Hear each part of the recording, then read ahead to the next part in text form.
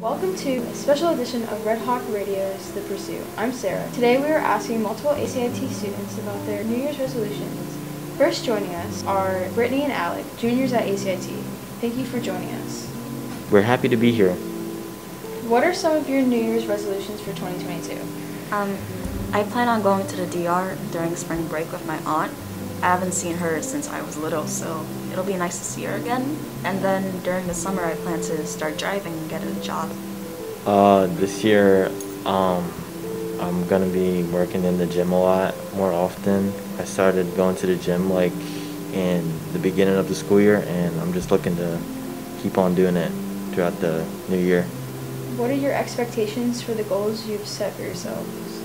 My expectations aren't too really not achievable because I know I can push myself to get stronger in the gym and lift heavier weights.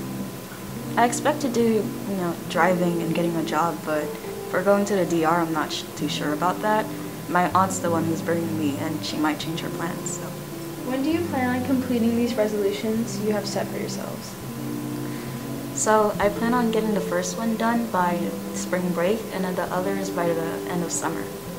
I think there's no really a deadline for my resolution because as you get older, you get more wise and stronger in the gym, and yeah.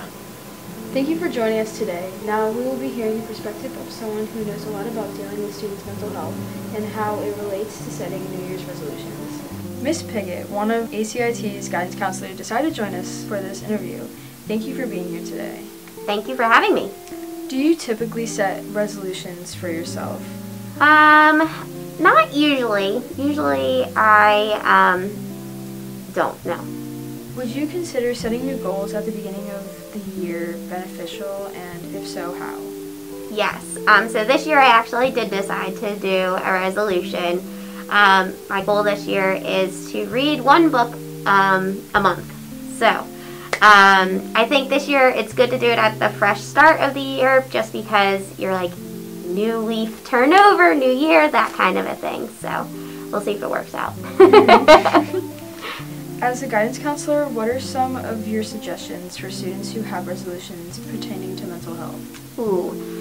I think it's important to track, right? So whatever goal that you're setting, make sure that you can measure that goal. Some students or most people, you have a goal of I'm going to eat better. Well, what does better mean? You know what I mean? So something that you can actually track and you can, look to see am I eating better?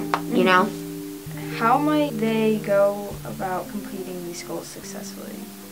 I am a big journaler or I constantly have a notebook with me and a paper or a pencil, and I'm constantly writing things down. So that would be my suggestion, would be to, whatever that goal that is that you set, make sure you write it down and make sure you have a plan on how you're going to achieve that goal, and whether it's a to-do list or check marks or whatever makes you feel satisfied when you're doing that action, that you're doing that. Do you believe setting New Year's resolutions are attainable to those who set them? I do. I definitely think it does. It's not just setting that goal, right? You actually have to work to achieve that goal. And I think sometimes we get wrapped up in new year, new me, that you just pick something. So as long as it's something that you're willing to really work on and you really do want to change or you want to achieve, yes, I definitely think that that's something that can be done. Thank you. It was a pleasure having you here. For the crew and staff of The Pursuit, ACIT, and Red Hawk Radio, I'm Sarah. Keep pursuing what you love.